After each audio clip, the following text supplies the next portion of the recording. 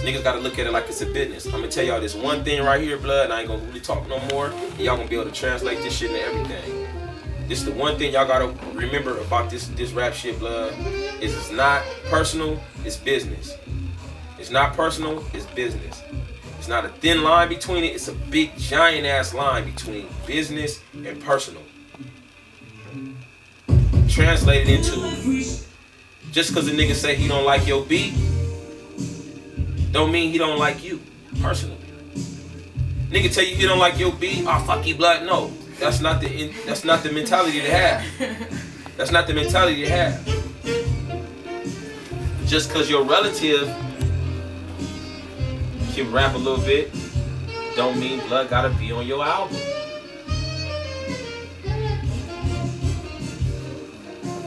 Just because a nigga don't like your rap, don't mean he don't like you. Just because a nigga fuck with your auntie, don't mean he gotta be your manager. Or don't mean he gotta be on your album. Feel what I'm saying? So what I'm saying is keep the bar high, blood.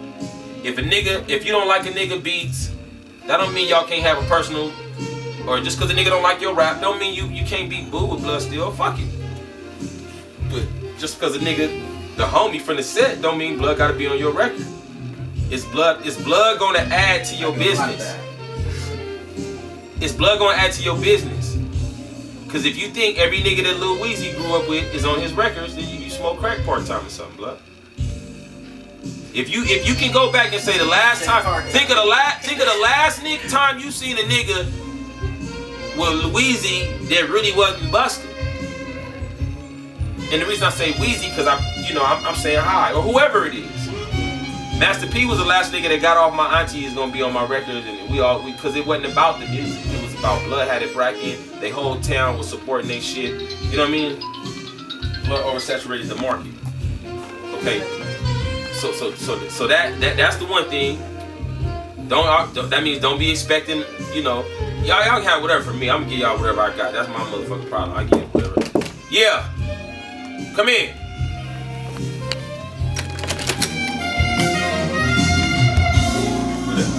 Little move. Hey. Yeah, homie, gone. What's up, my nigga?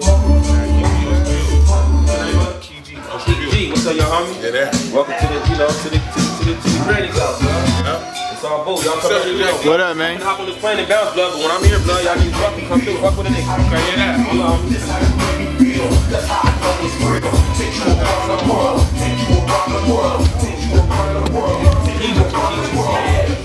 and then last but not least, blood, what was the last thing I was? Oh yeah. Here go. This is the answer. Y'all niggas want to make it in Brack? Here's the answer to us. All everything we got right now. Here go the answer. This is the answer. Making good music fast. Not making music fast. Making good music fast. Look at every nigga. Look at every nigga. Who put out more than records or rapped on more shit than Weezy? He started that. No, he did. 50 Cent. He started that? 50 Cent. 50 Cent. Do your homework. The 50 Cent, remember all the mixtapes, JD? 50 Cent came out, killing niggas. Remember? Rapping on everybody's beats. Smothering everybody's shit. Every time you look up, Blood got a new mixtape out with 30, 40 songs on it. Taking everybody's shit. Missy shit, Dre shit, whoever shit. And every time you turn around, Blood got a new mixtape out. Blood got a new mixtape, Blood. Next thing you know, he #1. Weezy. He wasn't #1. Then he started all them songs, all the mixtapes, all the #1. Messy Mar. Like, not on that level, but far as on some street shit. Yeah. On some underground, Bay Area street shit. Yeah. It ain't Sibo no more. It ain't Killer Tay. It ain't the My Figures. It ain't Keek. It ain't none of them niggas. It's the one nigga that put out more records than all them. Messy Mar. That nigga did do that. Good music, fast. Good music, fast. Good music. So that means you gotta learn how to go in the studio and make some good shit fast. Not make some shit fast, make some good shit fast. Whatever you was taking, it took you 2 days to make it, you gotta learn how to do that shit in an hour now. And keep making shit. Keep making shit. Keep making shit. And it gotta be on hot niggas beats. It gotta be on hot beats. It gotta be on niggas. Not a nigga that got tight beats. No, a nigga that's really a producer that really makes some smashing shit. And it's a couple niggas to fuck with. You know what I'm saying? And use that wrong con, use that Mitchy Slick all you want. Just don't fuck the name off. You know what I'm saying? Don't be getting no niggas. Tell them nigga you gonna pay them and don't pay them. Don't be telling nigga getting money from niggas and then don't go do the verse and all that shit. Or nigga pay you and don't go do the show and all that shit. Get your live performance right. That's it. Keep it 100. Business is business. Personal, homies is personal.